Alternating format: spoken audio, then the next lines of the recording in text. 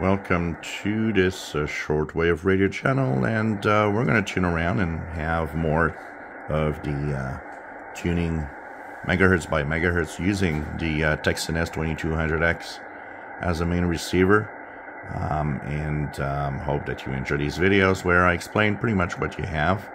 Some people have commented that, well, you know, if you're scanning a band, there's nothing to listen to or nothing on the video. Isn't that kind of, you know, useless? And it's not, because I'm explaining what is there. So it doesn't mean that because you hear nothing on a specific video on a scan that there's nothing there. There's actually a lot more. It's just that it's not always, you know, depending on propagation and all sorts of other things, including interference, local interference. It is something that, you know, changes. So we're going to go from 9,000 to 10,000 kilohertz in this video and explain what is out there. So the bottom part of 9,000 kilohertz is aeronautical. So you do have a little bit of maybe air traffic control, things like that you can listen to. There is also part of the frequency range that could have some marine communications, including, you know, like some of the frequencies could have weather facts and stuff like that. But as we'll move on to 9,300 to 10,000, that's pretty much where you'll have the 31-meter international broadcast band, which is, by the way, used quite a lot. It's one of the most popular bands right now for international broadcasters. As usual, I always tune around in single sideband to get the weak signals that could be on the bands. So this enables me to, you know, hear any of the signals that could be out there to tune around to.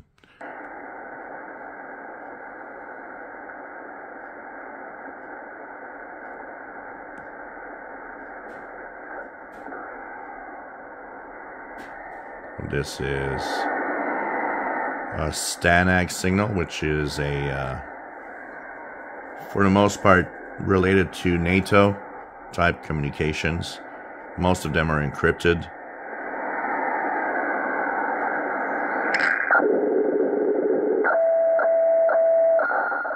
So here you have a weatherfact station. I believe this station here on 9110 kilohertz-ish is from Boston, Massachusetts, so sending out different marine weather charts that you can decode with apps.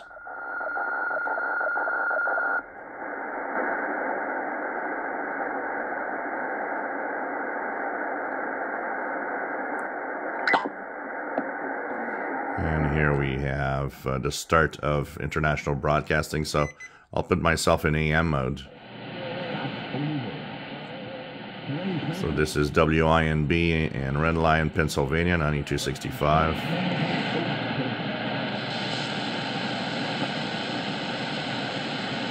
Actually, while we're talking about it, did you know that Germany alone has... 9330 is WBCQ World's Last Scrap. In the world. Yeah, I did not know that. It is distinguished. What is propaganda? I think this is WWCR.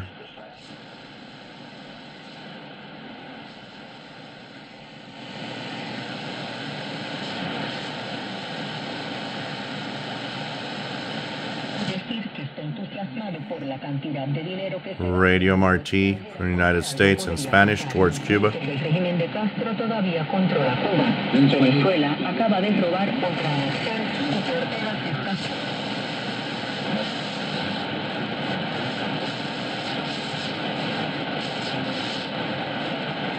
Lots of signals.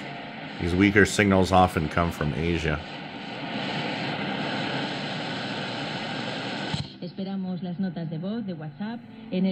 Radio Exterior de España or Spain. For those that wonder when it's in English, because I see a lot of people that look at my posts and my videos and say, well, you hear it in English, but I don't never hear it in English. It is Monday, Wednesday, Friday in English on 9690 for North America.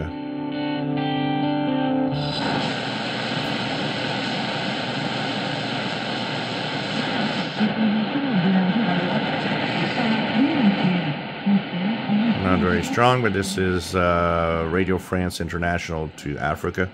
It's interesting because we say it's not very strong, but if I would be in an environment where the noise floor would be low, it would be listenable. And this is the problem we have today, is a lot of the local noise is not helping in receiving weaker signals.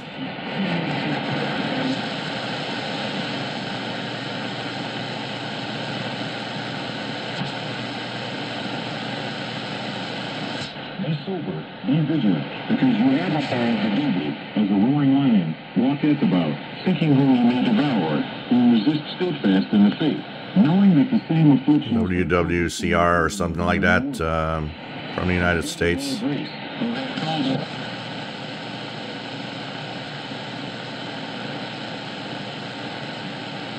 And here we've reached 10,000 kHz, where sometimes you can actually hear WWV or WWVH.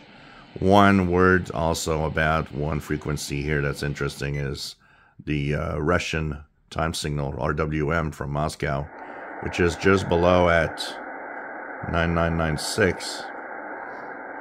I think this, I hear it slightly maybe here. There's a very slight carrier in the background. And what's good is that if you don't have CW mode on your receiver, you can tune either lower sideband 1 kHz higher or upper sideband 1 kHz lower, 9995. Will enable you to hear it. Or you can play with the BFO, the fine-tune button, depending on what you want to try. But there's definitely a slight carrier, so I probably am hearing it slightly right now. So these are some of the things that you can try out for tuning around the bands on from 9,000 to 10,000 kHz.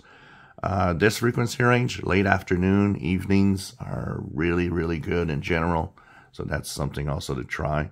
For example, if I would have done the same scan an hour later than I am doing it now, probably would be even more stations would be there and more signals. I hope you enjoyed these videos, and if you enjoy my videos, please subscribe, give us thumbs up. Thank you for watching.